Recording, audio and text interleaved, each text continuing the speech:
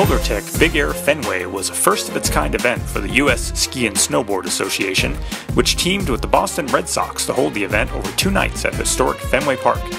Big air snowboarding is set to make its Olympics debut in 2018, and by combining snowboarding with free skiing at the Boston event, USSA was hoping to bring attention to the skiing discipline as well for possible inclusion on the Olympics schedule. A 140-foot ramp was installed inside Fenway Park for the event, rising 3 times the height of the famed Green Monster in left field and essentially becoming part of the city's skyline. And athletes came away pleased. Max Parrott, who won the snowboard competition, even landed what is believed to be the first triple on a big air scaffolding ramp, which was a testament to the conditions.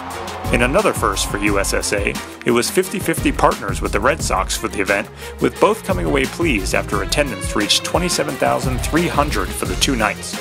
More important, the success may have paved the way for more events in unique or urban settings for USSA in the future, as the sport of big air continues to make its mark.